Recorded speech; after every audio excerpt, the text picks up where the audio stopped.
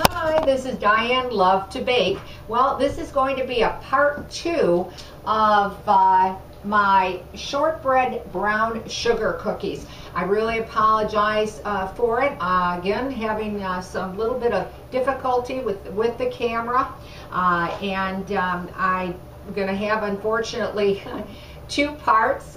This is part 2. Part 1, of course, will have all the recipe and ingredients and instructions in it.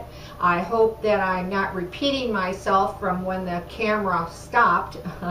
But I believe I was telling you all about that it is optional whether or not you want to dip them in chocolate, that kind of thing, or put chocolate over them if you want to. These cookies are so good alone, you really don't even really need it. And I was telling you basically in part 1, I believe, unless it was cut off, that I just in a microwave in a bowl, I took a half a cup of your chocolate chips and a little less than a tablespoon of shortening.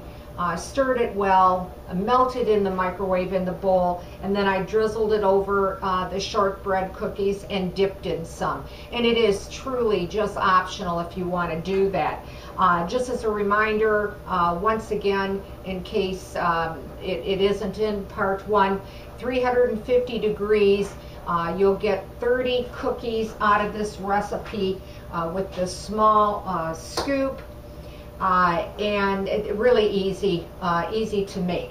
Now, what I do want to do though is to show you the cookie, the finished product. Of course, the top it'll bake up to a nice golden brown, as well as on the bottom. Okay.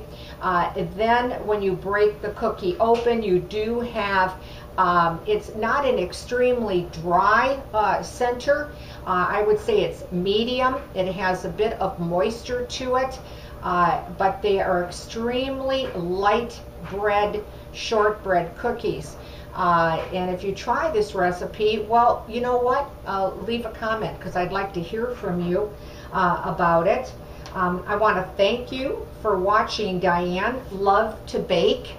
And if you do like this recipe, you want to give me a like, I really appreciate it. And any consideration in subscribing to the channel, well, that would be fantastic. So I want to thank you for watching. Sorry that this recipe went into a part 2, but I appreciate you watching. And thanks again, and I'll see you soon.